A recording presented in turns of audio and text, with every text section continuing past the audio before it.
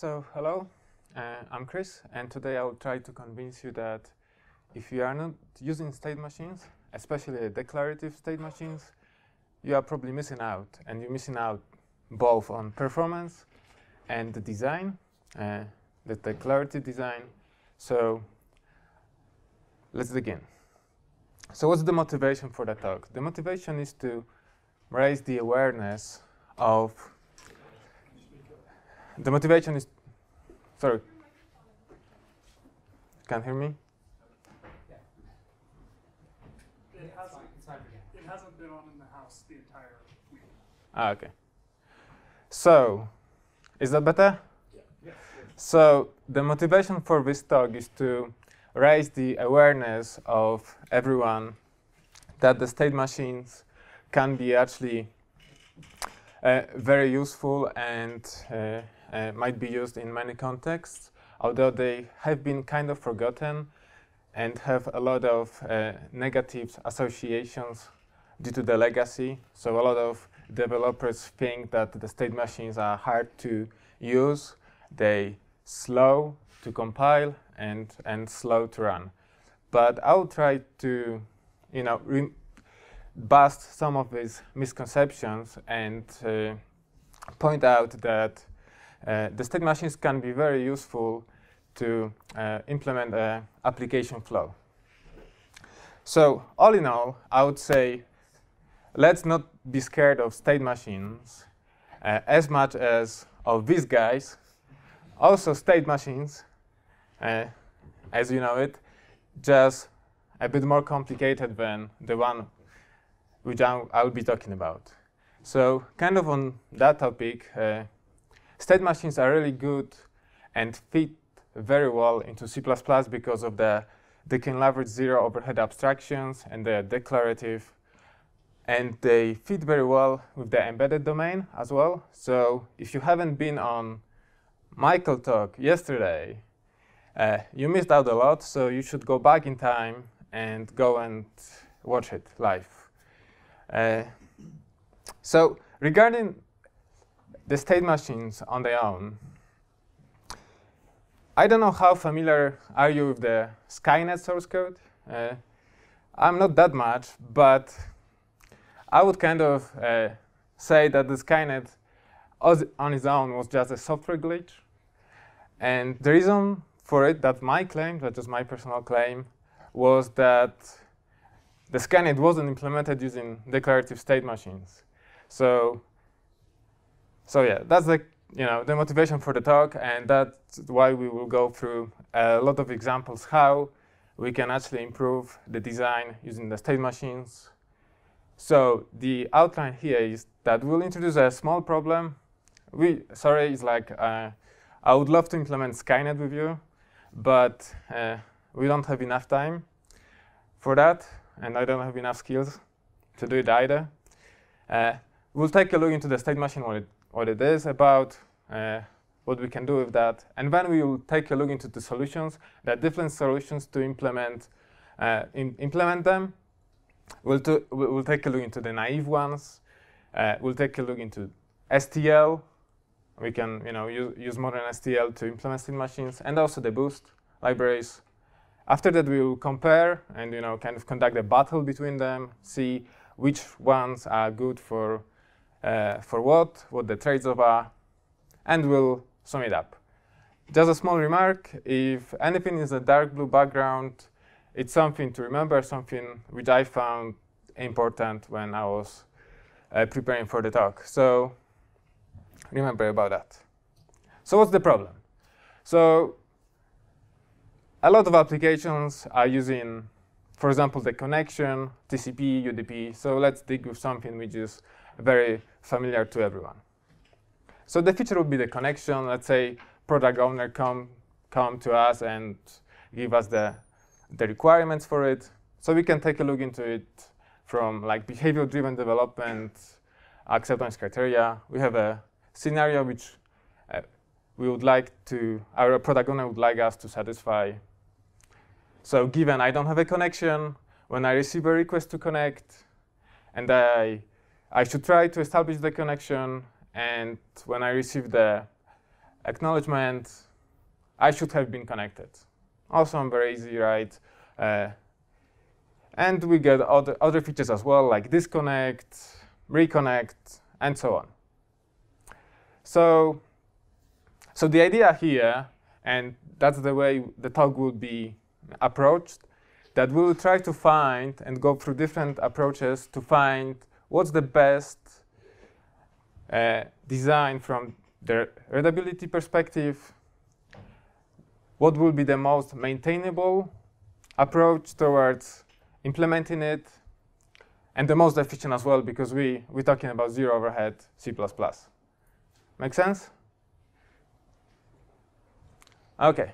So what is the state machine? So in principle, state machines are very simple abstractions, combined from multiple states, finite state, but we can only be in one at a given time. They also implemented, and like C++ have a standard, state machines also have their own standard. I would even say that it's very similar to C++ in a variety of ways. It's quite boring to read, for example, but it's less precise, so it's even worse than C++ standard. But there is a standard for it, so I think that's good. If anyone is willing to read it, that's the link. The current specification is UML 2.5, and it's with kind of a picture approach towards state machines. So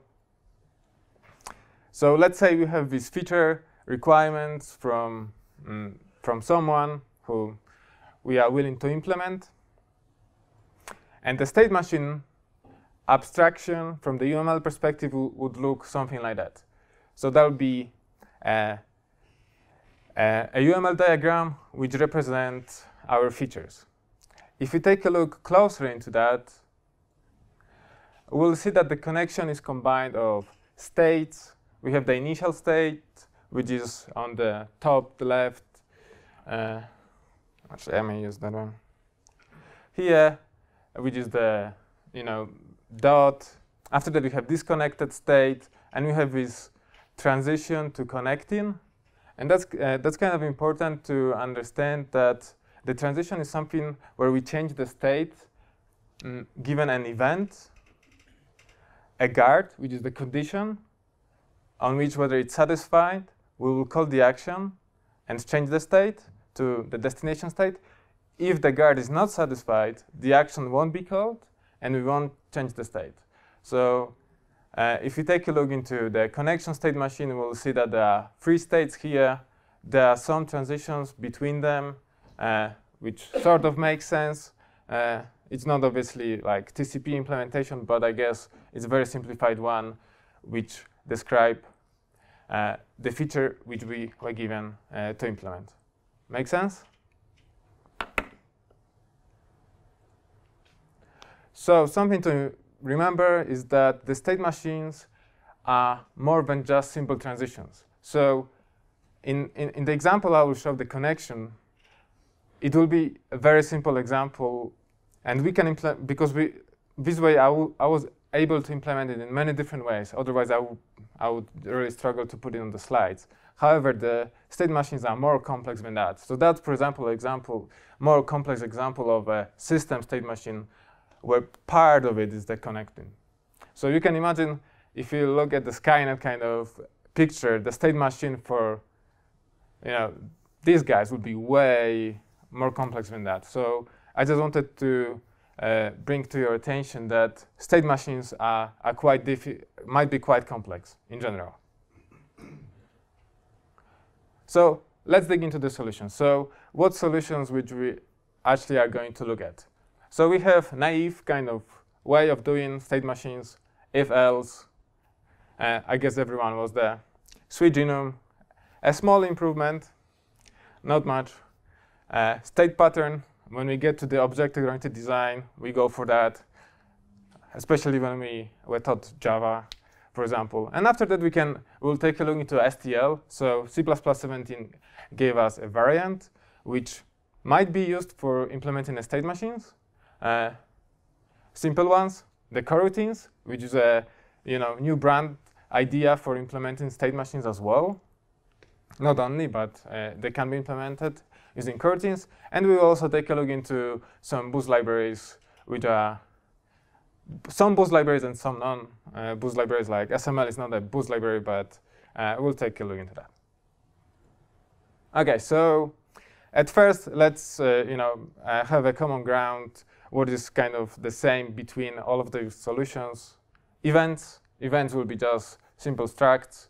That's the way we'll trigger our state machines with the process event, which is just the interface API for all of them, so that we can keep them very simple. There'll be a guard, is valid, which will return a true in our case, but will take an event, so that we can show how to implement guards in all of them. And after that, we'll have actions, and we'll just try to print something in them so that they won't be fully optimized away when we will compare the assembly output. So naive implementation. Let's take a look into if-else. I guess everyone was there at some point. If not, I'm quite jealous, actually. I was there. So usually when we start with naive implementation, we'll put some Boolean variables on our states, which are implicit, because maybe we are not aware that, oh, that's a state machine. It's not obvious for us at that time, but it's quite obvious when you see the state machine later on. Yeah, there's a question. Should there be const bool in our heads, or whether there should be a const bool in our heads? Well, they may change because we can be in one state, but it's like after its connection. I was thinking that was one of the states. Like right.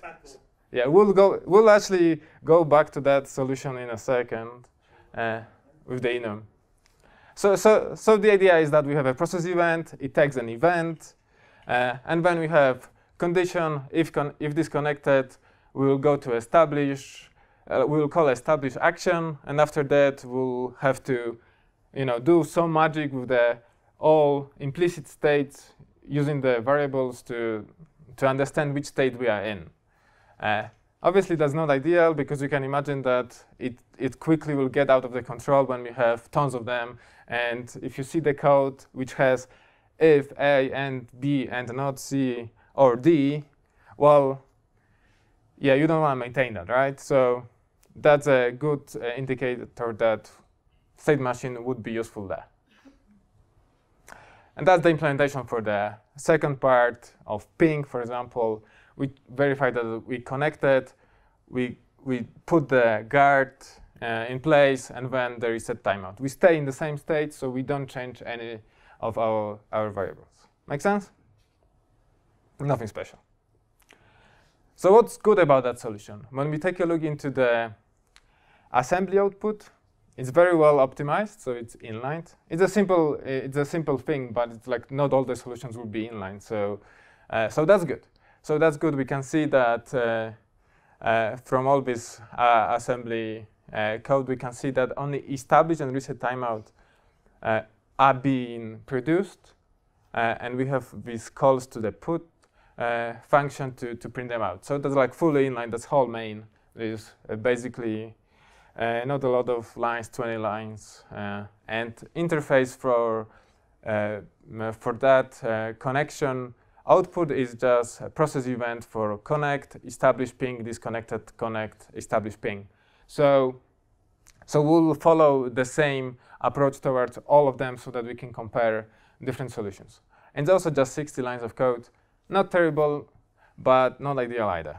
So just to sum up, it's inline, good. There's no heap usage, that's good. There is not much memory being used. There's no heap allocation, but we use 3 bytes instead of 1, for example, because we have 3 booleans. Not ideal. It's hard to reuse. We don't want to deal with all of them variables. And it might be a good idea to have 8 spaces for tabs if you're doing that, so that you won't get too far away. But sometimes you may go too far. So something to remember that we don't this solution is not necessarily the best one. So state machines can be easily identified by implicit states. So when we have things like that, most likely we would benefit from having some sort of state machine instead. So, we learn a bit about C++. So we know that we can easily switch to the state enum instead. And then we will be able to be only in one state at a given time. So that's more like the state machine implementation idea. So we start from disconnected. And we have a switcher case here. When we process the event, it's basically the same solution as before. In the default statement, we just break. Otherwise, we change the state. And here, what is good about that solution is that we won't make the mistake that if we don't set one of the variables, then, because in the previous solutions, we could have two states being true, two Boolean variables being true, which would be a bug. So here, that won't happen. So that's a bit better. So I would assume that's, a step in the right direction, but we still have the same problems as before if it comes to the usability and maintainability of that solution. However, optimized version is pretty good as before. So that's good. So this code is inlined, good. It has better memory footprint, also good. No heap usage. It's hard to reuse, though, as before. It's kind of like when we, quickly implement it and after that spend tons of time debugging what is going on. So not necessarily what we want to deal with. So yet another approach. When we started to learn about object-oriented design and we started to interact with some Java developers, we go to the design patterns. One of the design patterns to implement state machines is a state pattern, very commonly used. The idea is that we have an interface in which we, for example, for the state, in which we'll implement the process event for each event transitions which we can have. So the implementation here is related to the object-oriented design. We'll have a state representing the different transitions. So for example, for disconnect, we'll inherit from the state and we'll have the connect process event for it, in which we'll establish, and after that we'll have some magical function to change the state to a different one, which will basically set some pointer in our class. And it's very similar to connected. We'll do the same without changing the state. So regarding that solution, well, because we have to use vtable, and although we have devirtualization and consexpr virtual calls, well, it's unlikely it will be fully optimized away. We'll have these vtable calls, indirect calls. We had to write a bit more because 100 lines of code, and the assembly is worse than before. So it's not ideal, but the good part of it is the fact that we can easily extend our state machines because we don't have to change the whole code. We can do it from the state perspective. So that's good. It's object-oriented. But we have the heap allocations. We are not inlined in that case. Yeah, there's a question? It says easy to extend. Am I right in saying it's easy to add states but not easy to add events? Right. So the comment is that it's easier to add the states, however, not the events. That's totally true. We can easily extend our states, but if you have to add the events, it's even more painful unless we won't handle them in specific states. We don't have to extend those. So all in all, it's sluggish, Java-ish, not maybe the best C++. Not the modern C++. And we know that it's using inheritance, and that's, as always, the base class of evil. Follow Sean Parent talk to know more about it. So in C++ 17 and 20, we gain new ways of implementing state machines, which are more exciting than the old style and naive style. So let's dig into them. Variant. Variant is very useful for implementing state machines, the simple ones, because it's a type-safe union in which only one state might be active, and we can have data towards in any of the states. So, and we'll want the footprint of the memory will be the minimal one. So all of that is really good and has good properties for the state machines. And after that, when we process, we'll have to do a bit of magic. We'll have to do the visit on one of the states. We have this overload coming. So when we overload on disconnected, we'll go to establish, and we change the state. Otherwise, we just don't do anything. Make sense? And it's the same in the ping case. We verify whether we are in the connected. We put the guard through. If it's satisfied, we reset the timeout and stay in the state. So what about the variant? Variant is quite interesting if it comes to performance, because we can't control the underlying implementation of the variant. So it will be whatever the library authors provide. So for example, variant is well optimized with libc++. In that case, it's basically inlined. However, it's not that well optimized with GCC and lib standard C++. So kind of a bummer, but that's what we have to deal with, and you never know because you can't control that. However, variant is pretty good improvement to the solution we have already. The main improvement, I believe, is the fact that the memory footprint of it will be the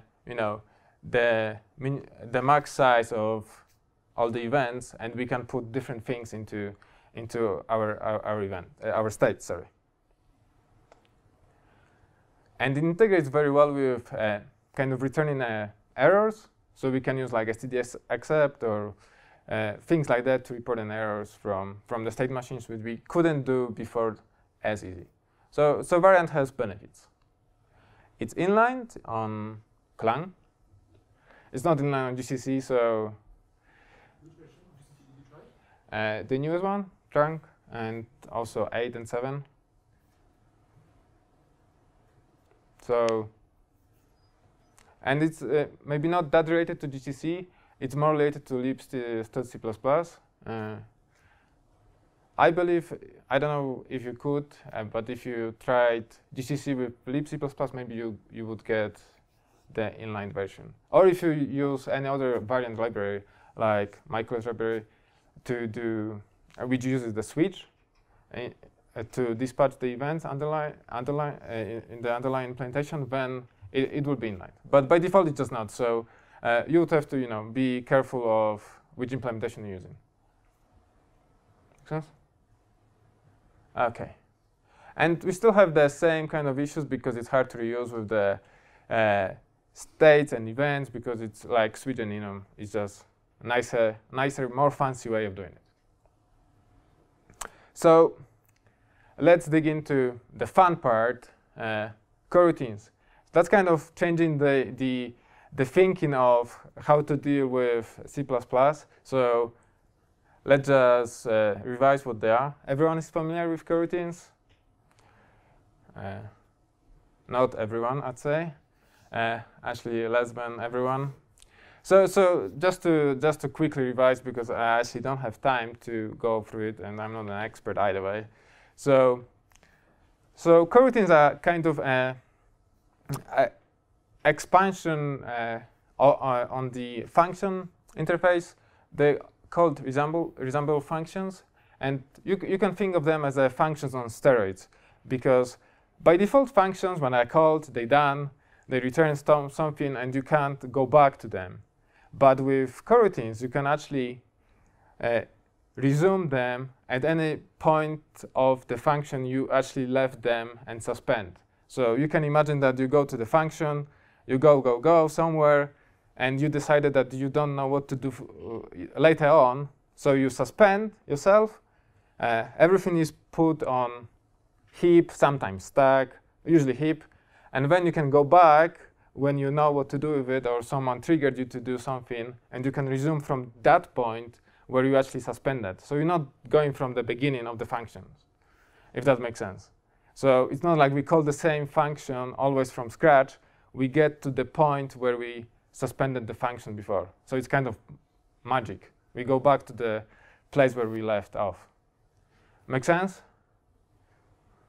It's pretty cool, actually. And the idea here is that when we process event, we store it because it's hard to use the coroutines with kind of generic code, and we'll resume. So the resume is the kind of a coroutine where we trigger our implementation, which we'll see in 1 second. So the common event type, and that's the coroutine handle, is an implementation detail, but we won't get into that at all. So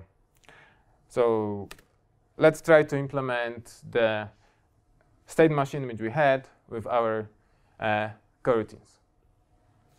So the first thing is let's assume we have a function. The first thing we start from is a for infinite loop. That's already different than before, right? And after that, why we have to do that? Because if we go to the second line and we do this co-await, which is the new keyword in C++20, that's when we will suspend or resume. So co-await will return something if there is something to, if our function was resumed, we'll get the event and the data, we'll verify whether the event is connect, and we'll call establish. And why we need the for loop? Because if we are resumed, but the event is not connect, we want to stay in the same state. So we don't want to transition. So we kind of go back to the for loop, but that won't be hot loop, because we'll call co-await and there is nothing in, and we get suspended again. So you kind of have to change the idea how you think about that function, that we will stay in the position of the function. So this co-await in is where we will be back to, or we suspend or resume, if that makes sense.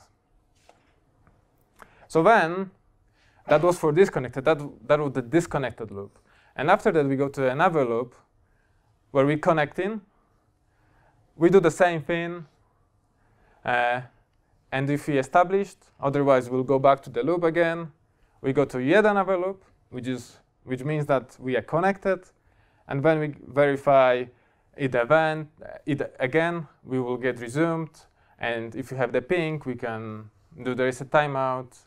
And we'll go to end to break the double loops with the goto, because why not? Since we have one function and the important part here is that the state is represented by the position in the function, and we always come back to that position where we resume, when we are resumed. Make sense? It's a bit different approach than we used to, but I think it's quite neat if you do it a bit differently. What about the performance? So big thank you to Louis Baker, who helped me improve that version so that it's actually inlined. By default, what I implemented, and I really tried, I have to say, I really tried to get it inlined, but I couldn't because it was allocating, and usually you can't really control the coroutines, how to, the backend will work. But there are tricks to make it happen. So it's kind of inlined in that case. So it's not as good as in case of the switch and if else, but it's still better than, for example, with the state pattern. So yeah, we like that.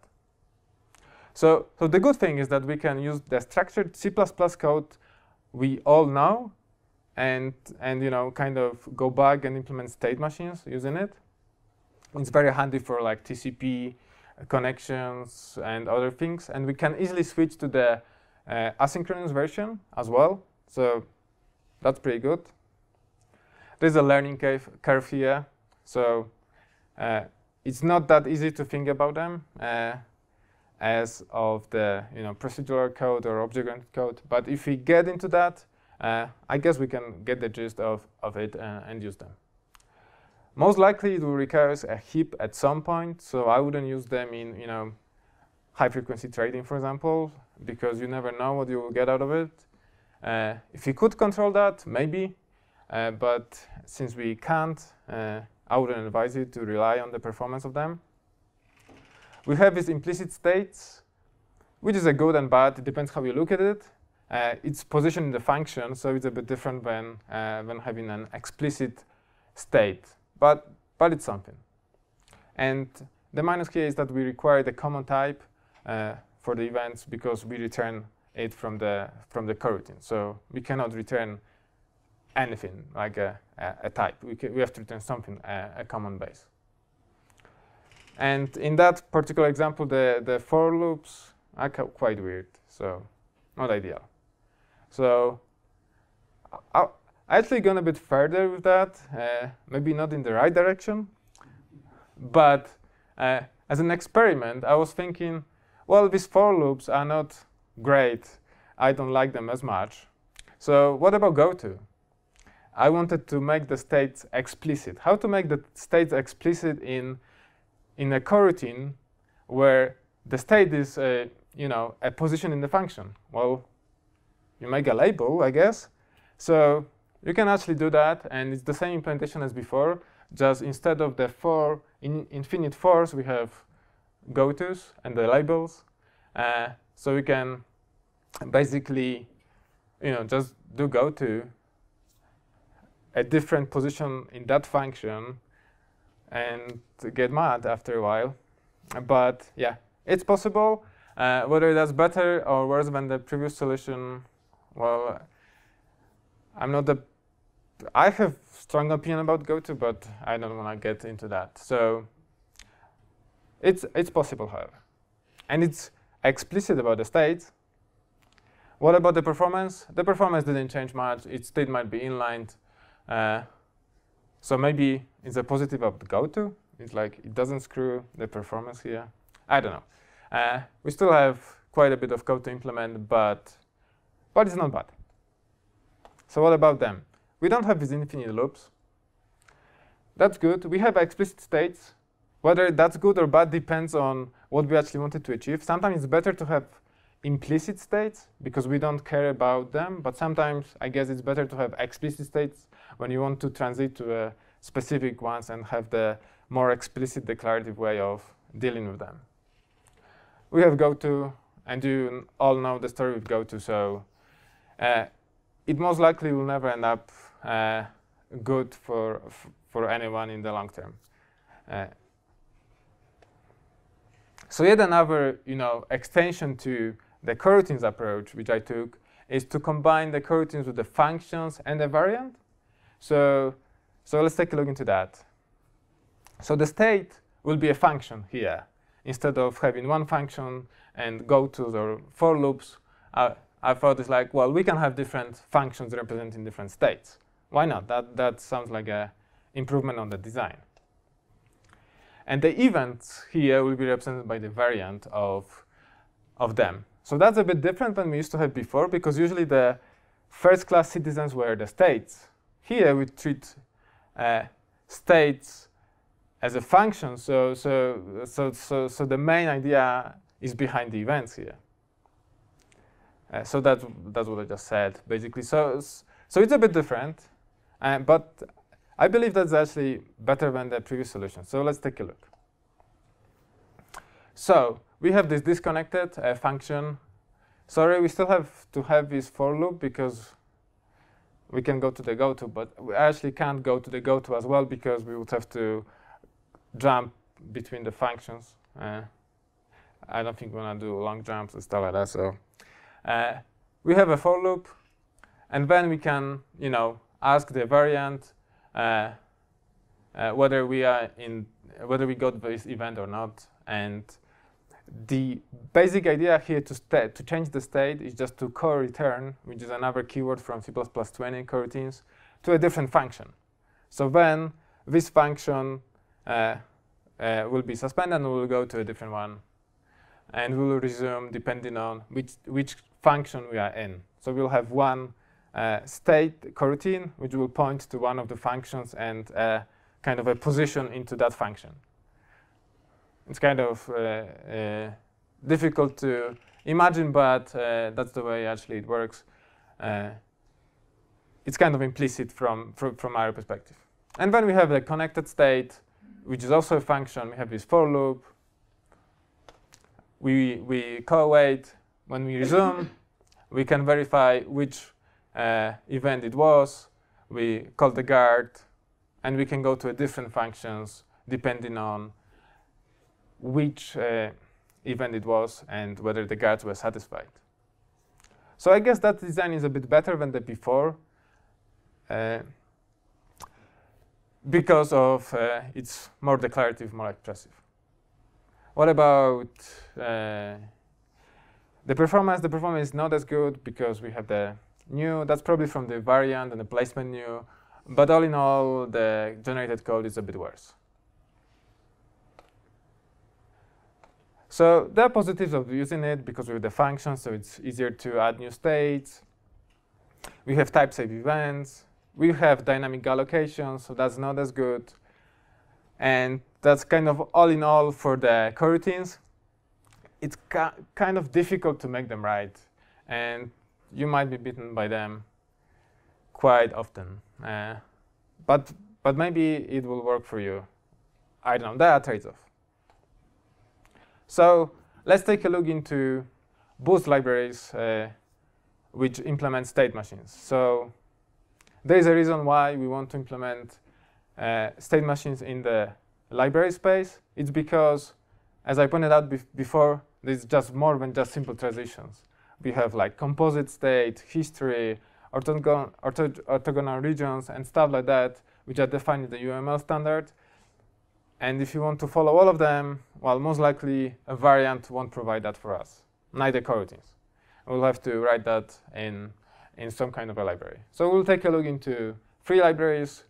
Boost state chart, which was part in the Boost from the quite long time, which has kind of a dynamic approach, MSM, which I really like, but it's a bit outdated, and SML, which I wrote, and it's not a Boost library, so it's a Boost library with the quotes, but it kind of improves on the MSM. So let's take a look into state chart.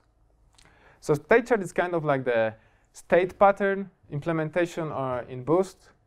It requires dynamic allocations. It's kind of slow and implements UML 1.5, so it's not the most modern approach and the most modern library. However, it's useful to switch to it if you using the state pattern all over the place. So how we deal with that library? We have to implement the states with some common event type in the state chart, which is required. And the actions and guard are part of the state machine. Kind of the state machine itself, the connection here is the context. Not the best design in my opinion, but that's the way it is. And the disconnected is the initial state here on the right side. Of the connection is the kind of CRTP thing here. So then we can implement the states. States are the first class citizens here. We inherit from simple state. And then we'll set the reactions. So there's like a transition. We have the list of the transition. When we have the connect event, we'll go to the connecting state. Connection is just the state machine so that we can pass the context. And after that, we call the establish function. It's quite difficult to use, but it is possible to deal with that library if you're familiar with it. We can also have the custom reaction on the bottom. So that's when we want to call the guards. And then we can just react in C++ where we will just be called on the react function, where we get the context of the state machine, we verify the guard, and we can call different calls on the state machines. So it's kind of coupled to the connection as being context. If it comes to performance, well, not great, much worse even than the state pattern. You can see there's like 2,000 lines of assembly, tons of allocations, not great. So it implements UML, so it's better than the state pattern. There's a learning curve here, but we have dynamic allocations, dynamic dispatch, high memory footprint, and all in all, it's not that good. So Boost actually have one more library, which is called MSM, and I'm going to refer to it has different front ends, but one of the best, in my opinion, is the EUML, which kind of reflects the UML notation. However, it's kind of macro-based, which is not that great. Yeah, you have a really good talk here about macros and gotos. But yeah, sorry about that. So MSM is using some macros to define the events, some other macros to define states. Still not ideal. However, some other macros to define actions and guards. But when we get through all of those macros, we'll get the juice out of it, which is the transition table, which is the most powerful concept of MSM, I believe, because it's very similar to the way we would like to write the code when we want to be really declarative and use the potential of UML. So here you can read it as being in this connected state on the first line.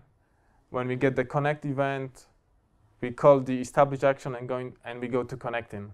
So when you get the grasp of what it's actually doing the abstract way, I think it's very, very easy to follow. Make sense? And then we have to do some macros to define the initial state and whatever, and more stuff. What about the performance? So Boost MSM is well performing. However, the only policy which we have on using it is the jump table. So it will generate jump table at compile time between all the possible events and state transitions, and after that, at runtime, will just jump. So it's very well performing if it comes to that. However, we can't switch how we want to deal with it. So in the summary, it's declarative. That's good. It's kind of like UML. It has O1 dispatch using jump table. It has UML2 features, small memory footprint. There's a learning curve because we have to deal with all these macros. It has DSL. I think that's good because it's nice and easy. And it's macro-based, not great. But the main problem is that it's really slow to compile. So I actually have to switch to my own compiler explorer version to be able to compile it and show you the results. So that's not ideal. It takes forever to compile big state machines. And the error messages are quite bad as well because of all the TMP. And that's coming from the fact that it's implemented using MPL still. But yeah, all in all, it's not that bad. So what about SML? SML is my take on the state machines, and I try to improve the MSM because I've been a happy user of MSM for a while, but when I switched to more complex state machines, I just couldn't deal with the compilation times and with all these macros. So I thought we can do a bit better. So SML, it's a simple library. It's just 2 lines, well, not 2 lines. 2,000 lines of code, the single header. There are no requirements, no boost, no STL, so it's very, embedded development friendly. There are no virtuals, no RTTI, no exceptions required. And C++ 14 supports all of these compilers, all goodies and juicy stuff. So what's about the implementation? So it's also based on the transition table idea, so that we can see all the transitions in one place, because I think that's an important concept of the state machines. And that's basically all of it. So we have a connection. We start with the star, which is the disconnected state. And when we go to the event connect, we call the established action, which is a lambda, which we define in the beginning. And we go to the connecting state. So all of that is, I think, quite easy to grasp. I don't know whether you agree with me. Is that readable? Yeah, I believe so. Audience as well. So there's a question though. Is the underscore s the standard string underscore s or an SML specific underscore s? It's SML specific. S, not underscore. Right. So the comment here, underscore s, it's reserved, like not underscore is reserved for STL, underscore s, it's not, and it's SML specific thing. It's actually using, it's because it's just to have the unique type for the TMP magic which is happening underneath when using that. So how we get there? So we have this connection state machine on the left. We can easily translate it to the rows kind of thing. When you think about disconnected and the transition to connecting, we can write it in a specific rows instead of having like all the state machine at once. So this transformation is one-to-one.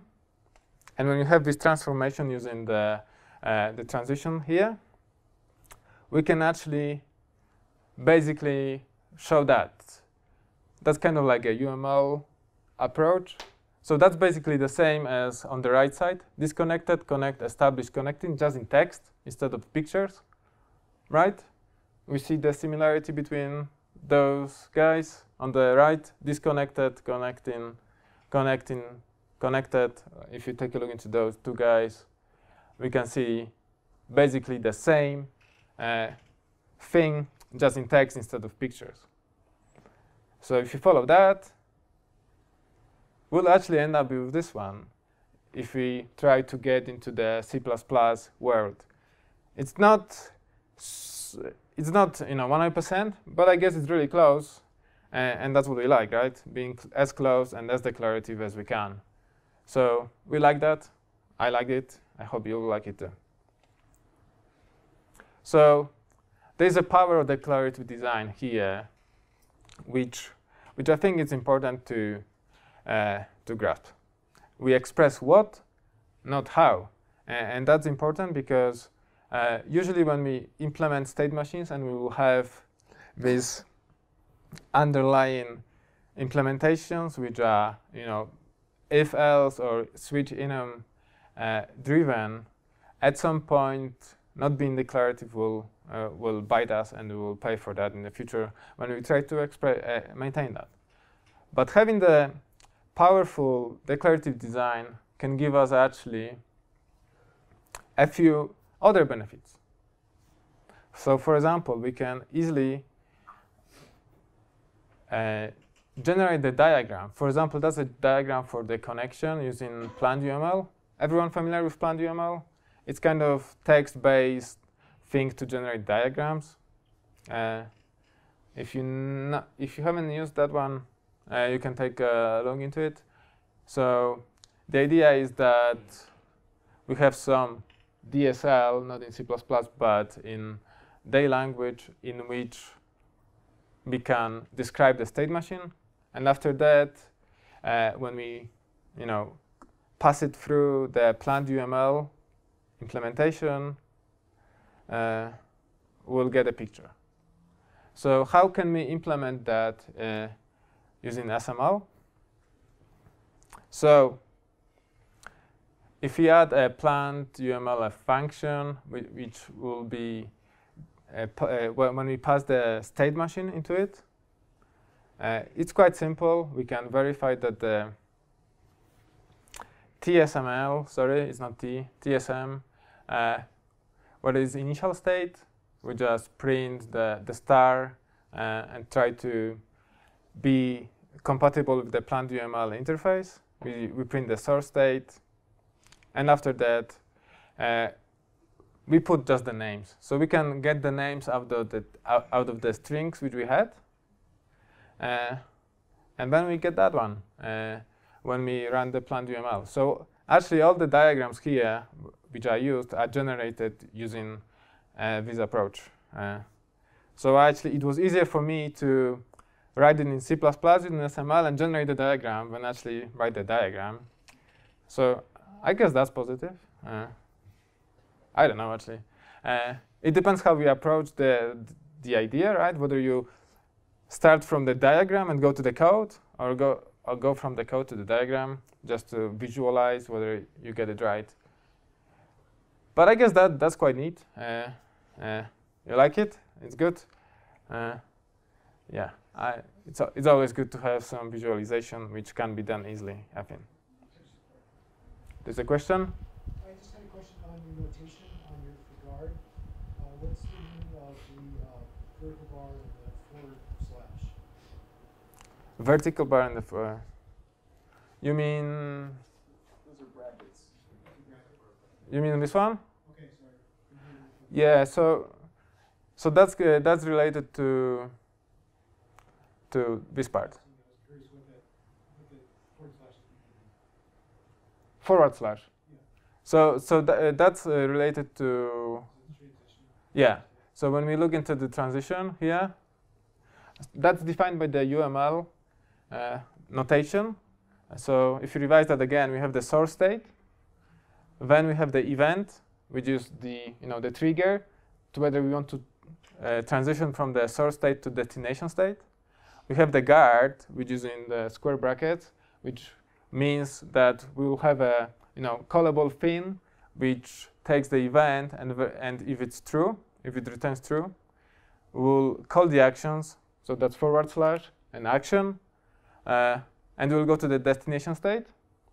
If the guard is not satisfied, we won't call the action, and we won't go to the destination state. So that's the notation. It's defined by the UML, so I didn't invent it, neither MSM. But I'm happy that it uses the operators we can actually overload. So that's good for us from the C++ perspective. Make sense? So if you go back to our diagram generation, we get that one. So, but SML is not about just being declarative. It's also important to be able to tune your performance, because we care about the performance. Zero overhead abstractions, right? That's all C++ is about. It's about not having a Lamborghini and be in the traffic. If you consider that a traffic, I don't know. So we don't want to pay for what we don't use. That's the C++ way of thinking, and that's what we want. So SML actually allows us to change the policy, dispatch policy, so that we can tweak the generated assembly code for our needs, because depending on our application, we always have to measure. But if we can't change the underlying implementation, we won't be able to change anything either way.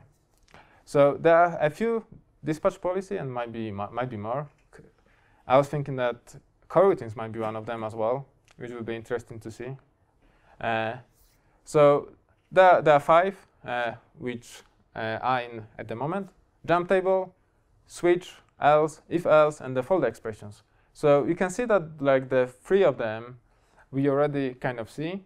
So if else and nested switch we implemented naively already, but it's like if you can have something which is more declarative and it generates the switch else and if else without any bugs, I think that's better. The jump table was used by the MSM, but that's the only one which can be used there. So let's check it out. So that's the input interface to the dispatch policy. It's not that important to see all the details from it, but the idea is that we just do the linear search of the state. We go through all the states which we know at compile time, because all of that is like TMP generated, so we know all the states and everything at compile time. And after that, we can just simply verify whether the current state here is the one which we looking for based on the ID. And if it's not, we recursively call the same function with less states and try to find the state which we are interested in. Make sense? So what kind of code that generates? So it's the SML implementation. It's the same as if else, surprise, surprise. We can actually have abstractions in C++, which are zero overhead. We like that. So the way we change the policy is on line 32 on the left side, we just say, I want this policy instead of the other one. What about switch else? We can actually generate switch else with a trick, basically. It's basically the same as before. We do the switch instead of the if else. If we find the value, great, we execute. If we don't find the value, we go to the default statement, and we call the function again with less elements, one less, because we remove the head, and go back to the switch. So it's kind of a nested switch in which the default case will be propagated with the next set of events until we'll find it, or we'll go to the last default case in which the event is not satisfied. Make sense? So that's actually optimized as well by GCC and Clang. It wasn't optimized that well by GCC a year ago, but right now, nested switch it's seen through by GCC compiler, and it's flattened out, and it produces the same code as normal switch else, which is written not in this weird recursive way, because we wouldn't write the switch else like that, right? We wouldn't go to the second case in the default one, and so on. So what about jump table? It's very similar to other solutions. We just generate a static jump table because we will only access that jump table from the same templates parameters. There's never any other case. And we will just execute, we will have the execute calls based on the state and events which are passed through. And after the runtime, we can just jump to the current state and pass through the event, which is basically just a simple jump table, assuming that we know everything at compile time.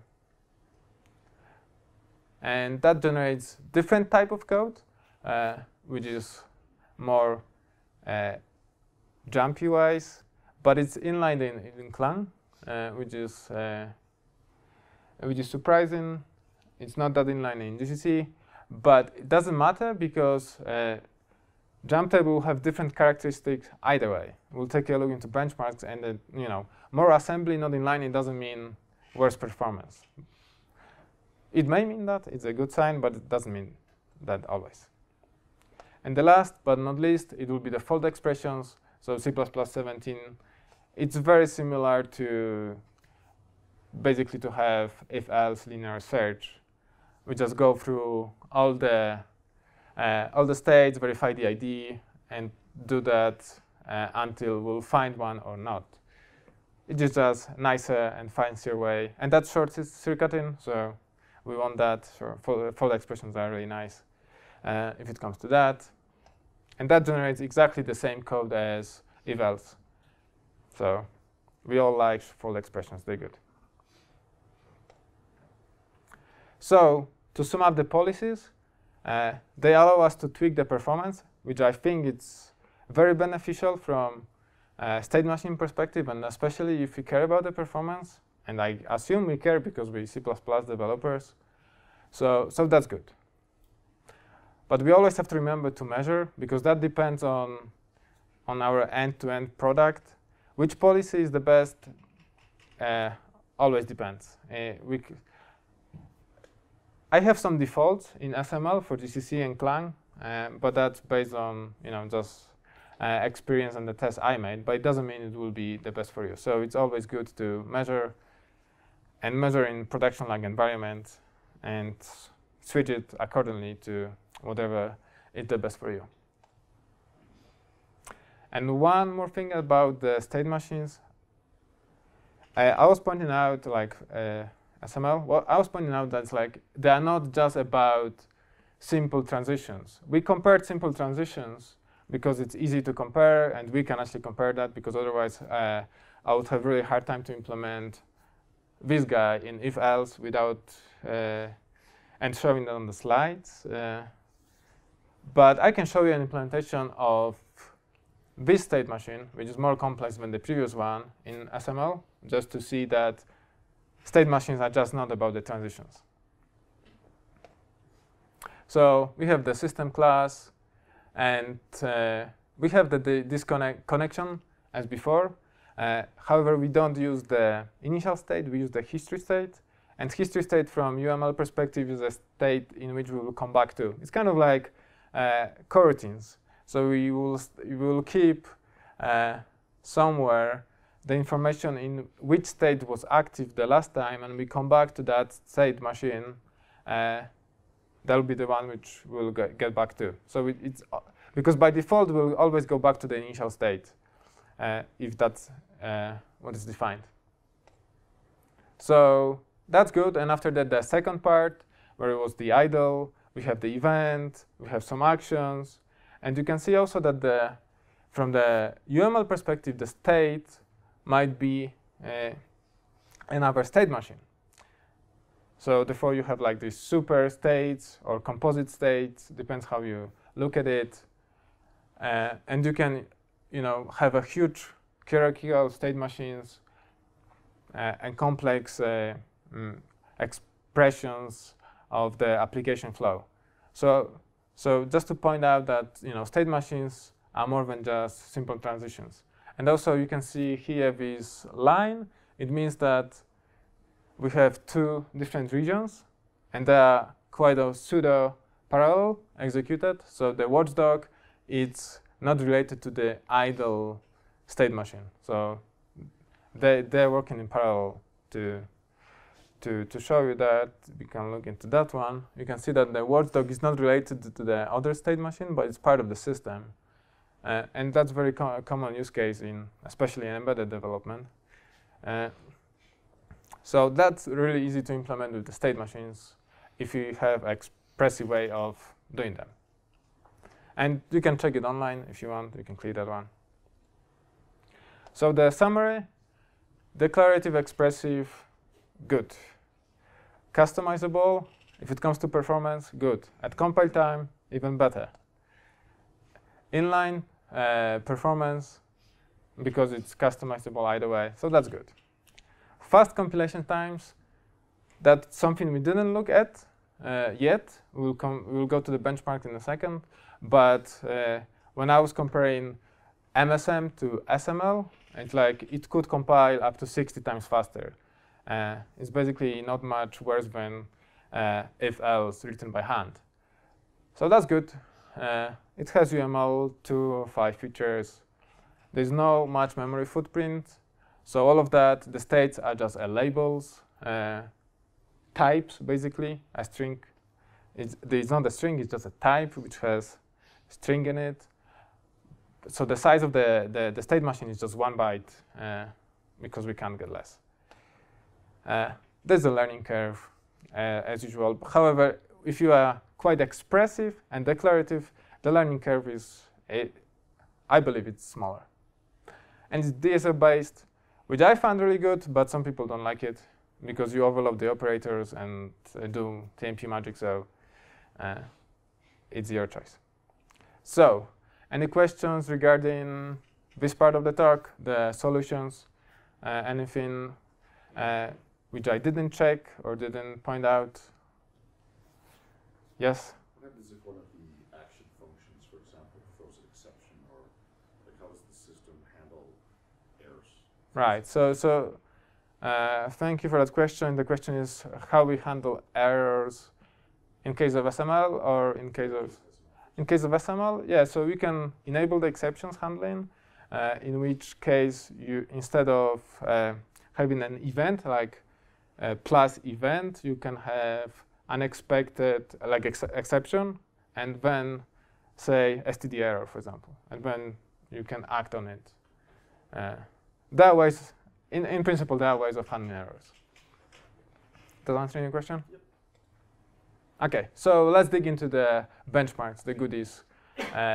So action guards will just have the not optimized away methane, and after that we'll generate some events up front so that we won't pay for the 1 million events up front, so that we won't pay at runtime the cost of generating them, so that we can actually measure something.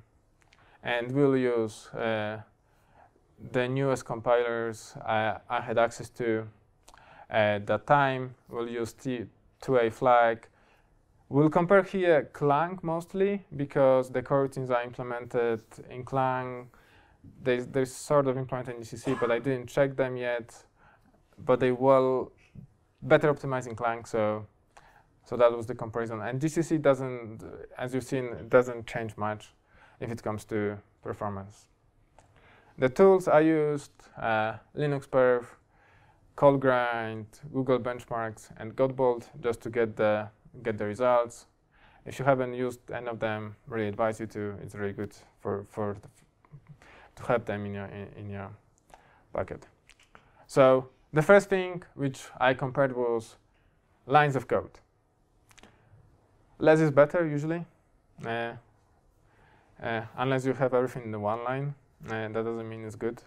But assuming that you follow some rules of writing a software in a proper way, the less lines is better. So here we can see that SML is quite good if it comes to that, because it's really declarative. So it's basically this chart shows what is the most declarative way of implementing the connection state machine.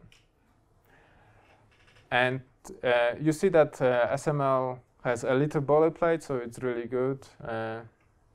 Other solutions are comparable, and the state pattern actually requires the most code to satisfy that guy.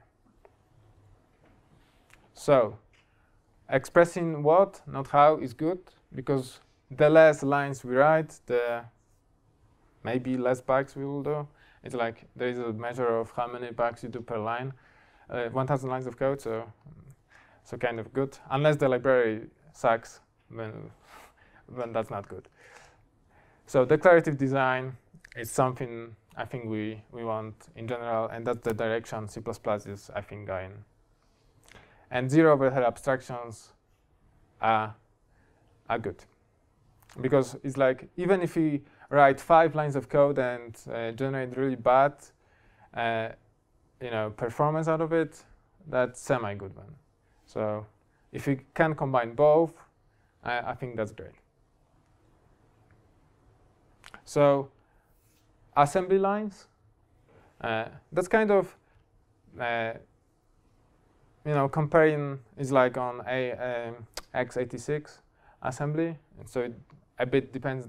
It will depend on the architecture, but most of the solutions are kind of inline, so it won't differ that much.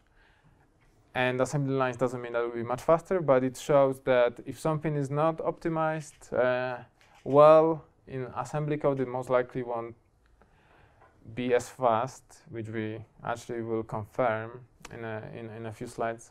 And so we see that the state chart is a library which is not for the performance, if you like. So it's easy to express stuff in it, but however, it won't be your friend if you care about the performance. We also see that all the inline versions, like SML, switch, and if-else, basically generated the same code, so we're on the same level. And others have some more code to be which is generated, but as I pointed out, it doesn't mean anything yet. It means it's like you can get the gist that the state chart won't be as performing as well because it's like so much assembly. But the others, you don't know. Because MSM, for example, is a jump table, so it's a lot of line of code generated, but it doesn't mean it will be performing very badly. So less assembly is a good sign, I would say. Usually when you have stuff inlined, as long as it's not your cold path or something, that's good. However, it's extremely important to know and remember that not all assembly instructions are the same. So for example, if you've seen that tons of assembly and that's vectorized, that might be much faster than having a few assembly lines sometimes. So we have to remember about that when we compare stuff. So what about the runtime performance? That's like the main thing which we want to compare in that benchmark. So we see that as before, the inline versions are basically the same, very fast. We also see that MSM, although generated more assembly lines, it's much faster than some other solutions. It's because of the assembly line it actually generated. It was jump table, so at runtime it didn't have to do a lot. State chart is slow, kind of expected. I wasn't surprised by that.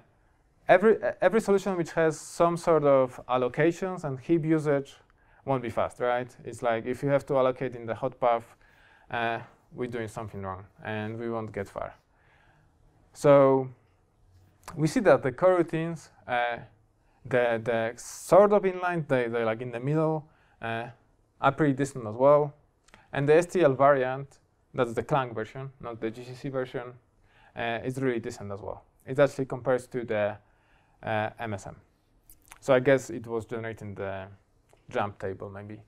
Or actually it's a bit faster even, so maybe it was like if else. I don't know exactly what libc++ implemented there by default. I know it's not the switch case though. So I think it's if else or jump table. Make sense? Good? So inlining is usually a good sign when we compare the runtime performance. Code bloat might be bad. So inlining will produce more code, and especially if we inline our code paths all the time, well, that won't be the fastest solution possible. So we have to be aware of that. But there are tools which can improve that as well. So likely, unlikely in C++20, profile guided optimization, which is based on the data, and we run our application through. We collect which branches are hot, which are not, and then we recompile based on that knowledge. Or we can use even a bold.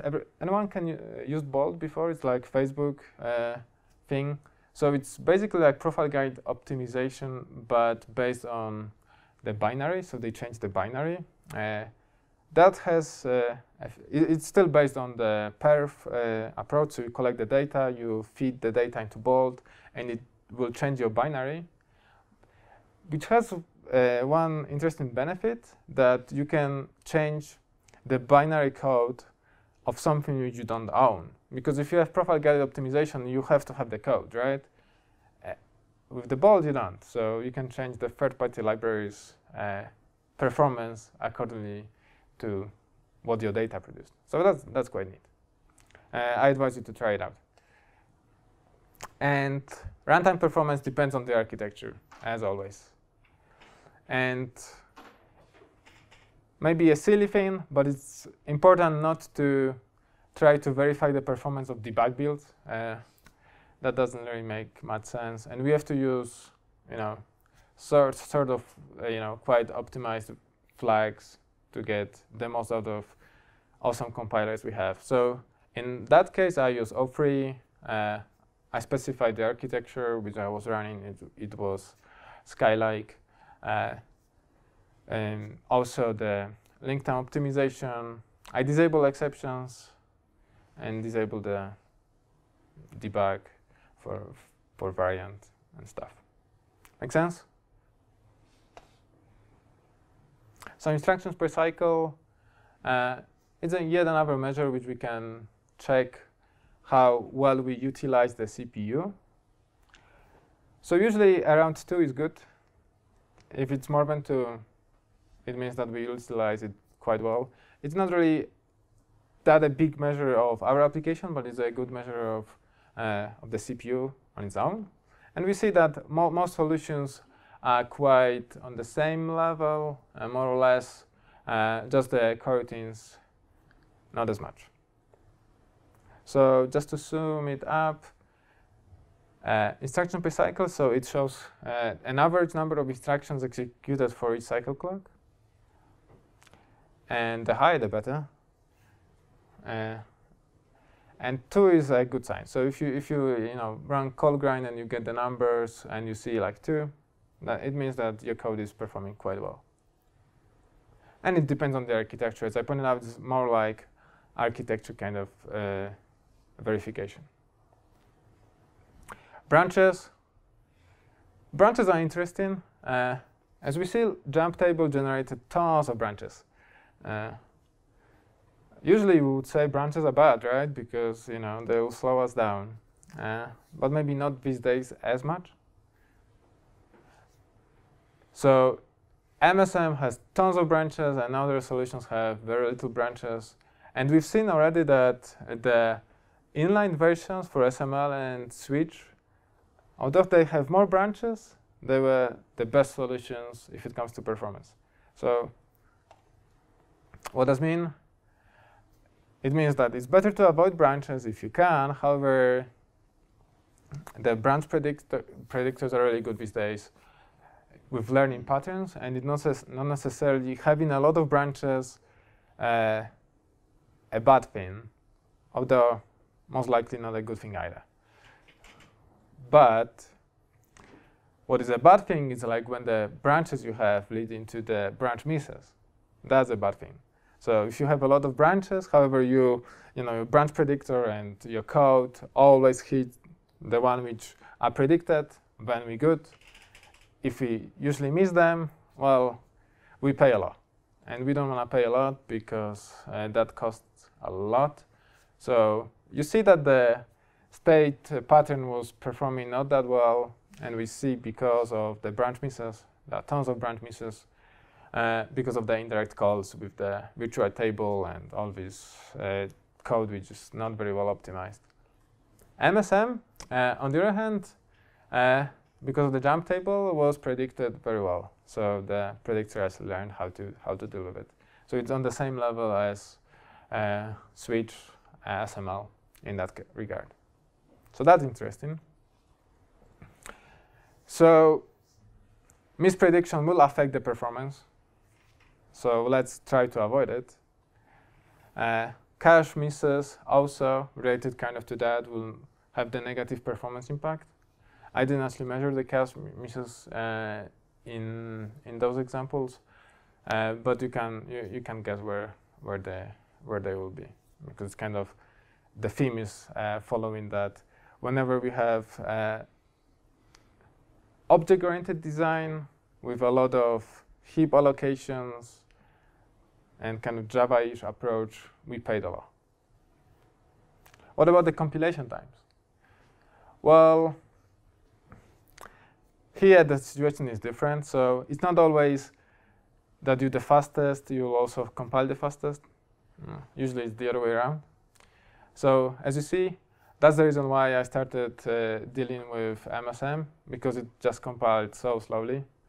It's much slower than any other solution.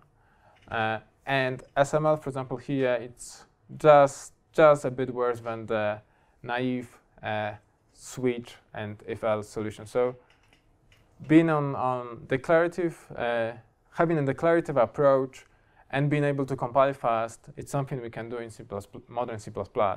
So that's fantastic. I think that's the best thing which happened to C++. So what about the compilation times? TMP before C++11 will slow down your compilation times for sure. Using MPL, Boost MPL, and all three kind of approaches won't be fast. However, on the bright side, with the C++ 11, 14, we can actually really speed it up with the variety templates and new machineries of MP11, for example. We can get much better performance. And sometimes not quite obvious, but when we have the TMP, we will have really long debug symbols, like gigabytes of strings trying to point out to the function names with all the templates. And they may really slow down the compilation times because compilers usually compare them using strings. So sometimes it's very beneficial to remove the debug symbols if you have really slow compilation times, and if you don't have this disk space as well. So what about the compilation times in release? MSM still slow, didn't change much. Other solutions actually get a bit faster, which is also interesting that when we have the optimizations on, a lot of solutions which rely on generating really optimized code may compile faster because they just do less. They don't have to go through all of that. So sometimes optimization phases are faster than trying to be generating all the code. So again, TMP in 98, but in 11 better. In 14, even better. In 17, even better. And in 20 as well. As I pointed out, turning on optimization sometimes may speed up your compilation times. So if you have slow compilation times and you use debug version with optimizations turned off, it might not be the fastest to compile for you. Might be, but it might not. What about executable size? So as I pointed out, having long types is not necessarily good for your disk size, space, and therefore MSM produces a lot of huge binaries. Other solutions produce less, but you can also see that SML has a bit overhead here, more than the switch and if-else, because it's templated, so it will produce some debug symbols in the debug version. In the release, it will be optimized, but in debug, we'll have to pay. As I pointed out, it might be a gigabyte of data. So yeah, I was working recently on a library which produces like 300 gigabytes debug symbols. Not ideal. But you can eliminate them with like, if you have the tricks in which you create a struct inside your calls and you inherit, you can actually, kind of do a type name erasure, and then your compiler will produce a smaller type, especially in Clang. Or you can use the lambda trick when you have a lambda and unique type instead of the long one. So there are ways of dealing with it, but usually it won't be ideal. So what about the executable size in the release mode? So here the situation is totally different, right? So debug symbols for MSM were the biggest, but it's not necessarily in the executable size for the release mode because here the performance matters. So it will be inline, it will be removed, and optimizers will don't have to store the debug symbols. So you see, it's like there are just a few solutions which are not in sync with others, and that's basically the libraries and the state pattern. However, you can argue that usually the smaller the size, the better the performance. It's not usually the case, so it's not like 100% rule, but I've seen a lot of companies trying to track the binary size or the executable size to verify as a simple verification of whether the performance will get worse or not, which is a tricky thing to do in a sense. I wouldn't claim that, but it's usually a case.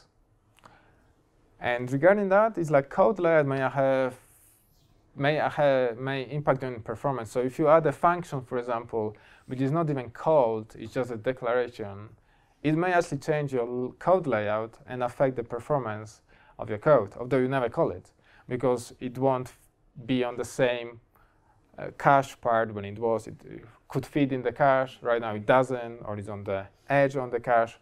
So yeah, it's extremely tricky to get the most out of the code layout.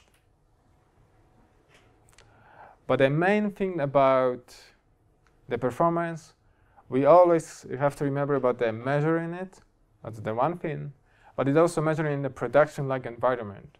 I think that's like the main thing about the benchmarks. Because if you measure it in, using our silly environment on the laptop, the results might be completely different than in the production-like environment. So we may waste a lot of time. So we can get the indications, but not necessarily the proper results. So always measure in the production-like environment if you want to get the most out of the benchmarks. Make sense? Everyone agree with that? And there's no silver bullet. Unfortunately, we never know whether we will get the best performance using, for example, a variant from Clang on GCC. There's basically no ideal solution. So in my opinion, the best bet is just to keep all the options open and just provide the policies and let the users to do what they want with it and tweak it. So any questions regarding benchmarks? Yes, Alistair? Your benchmarks are all a nice small example, which is very easy on the inliner and the branch predictor. Have you looked into any benchmarks on larger state machines that might defeat the inliner and the branch predictor to see if that changes? Right. So yeah. So the question is whether, because the benchmarks were on the really silly example, and which can be inlined, and whether I checked more complex examples, and I did. I did with not all the solutions. I didn't check that with if and else and switch, but I compared boost libraries in really huge state machines, like hundreds of events, hundreds of states, and they were showing basically the same results if it comes to the boost state machine, so that the SML was much faster, for example, depending on the policy. And that MSM is really fast as well because of the jump table generated compile time. However, the benchmarks I did, I had to limit, I think, to 256 states because that was the limit of the gigabytes of memory I had for compiling the MSM, which was 16. But yeah, I did that, but I didn't do that for all of the approaches. But it's a valid point. Thank you. Another question? Did you look at different versions of GCC?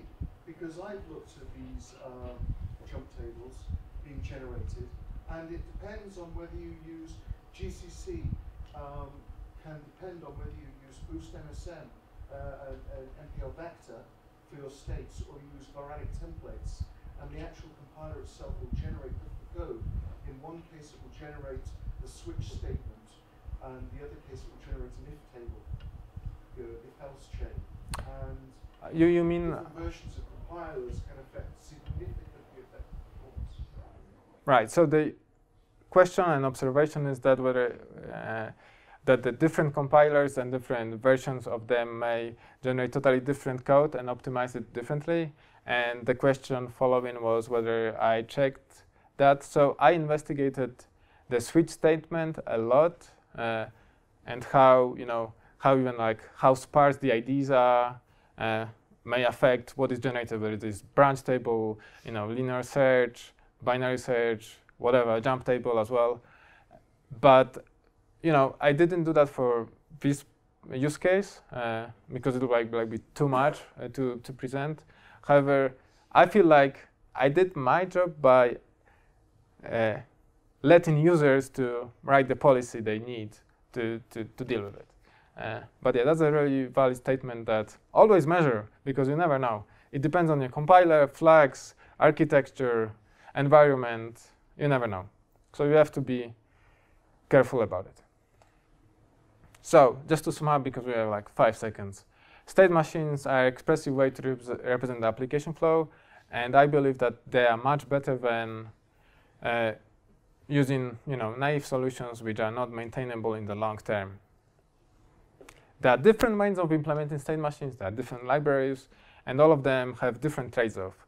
We can use coroutines, we can use libraries, we can use variant, depending on the use case, as always.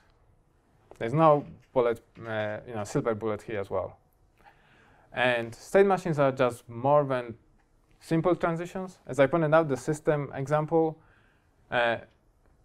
if you really want to use the state machines in the declarative way, we probably have to use a framework or a library to take the advantage on all of them, all the features. And leveraging zero-cost libraries can boost our design and our performance, for example, by using policies. So all of that, I think, is good. So just to sum up, let's embrace zero-cost state machines libraries. And if you're interested in benchmarks, then online you can just dig in and check them out. So thank you. And if there are any questions,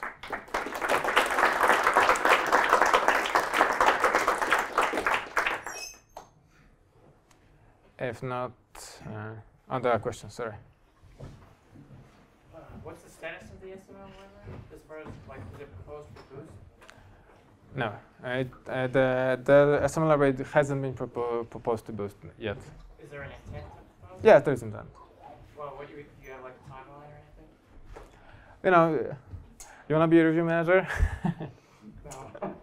All right, that's usually the main thing with the Boost. But yeah, there is an intent. It's following the Boost concept, the namespace and everything. So if I find the review manager, then I will produce it.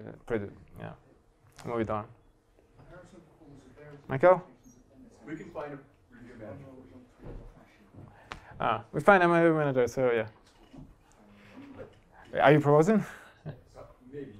Okay, well, fantastic. Thank you for that question. Any other questions? Okay. What's the status with MSVC? MSVC? It does compile with MSVC. It took way longer than I expect, but yeah. Yes? I've got a non-technical question. I work with a lot of code that I couldn't write as state machines, or I could write sort of ad hoc imperatively.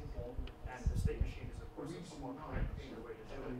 But when I look at a non-trivial state machine after having been away from it for about a month, I can't remember the states. I have to relearn it. Whereas with the procedural code, I can kind of force my way through it. Have you found that this is true? And if so, what can we do about that in our designs? And if not, why do you think so? All right, so to rephrase my understanding of it, it's that you found, the observation is that with the procedural code, when you go back after a while, you can kind of understand after a while what you've done. With the state machines, not necessarily as easily. That's the first statement? Yes. Well, personally, I didn't find myself in that situation. There's better answer? Go for it. When you go back to the code, do you have a handy state machine diagram for reference that helps you relearn the state? So you're trying to reverse engineer the state machine diagram that would have been in your head in just the code? Basically, my code looks like these DSLs, but with forward slashes in front of all the lines. Right. So in my opinion, it's like usually, in my experience, having the diagrams and coming back to the declarative way of thinking, when you have the declarative state machine, it's quite easy. For me, it's much harder to get to the procedural code because I don't know when the transitions happen. So I have to follow it through by having multiple files, multiple functions, and then, there is a transition to that state. Oh, wow, yeah. So it's really difficult for me to reason about it. When I see a DSL up front, in front of me, and I see all the transitions and all the actions and everything is kind of abstract, I find it much easier to reason about it. Okay. There's a comment from Michael? Yeah, so I like to look at state tables within SM as opposed to the UML part. So for me, it was easier to come back to projects. I'd come back to projects years later and looked at the table and said, oh, I kind of got it, you know, and worked out from that table what's going on. But with the plant UML output that you do with SML, it's amazing, right? You have the state machine, you just feed it into this thing, and then you have a diagram in front of you with all the state transitions in UML, and yeah, there's no forgetting that at that point, like, oh yeah, I remember that. Yeah. Right. So the comment is like, if you can see the UML diagram, you basically have no excuses not to understand what you actually did before, basically, right? Any questions? Thank you again.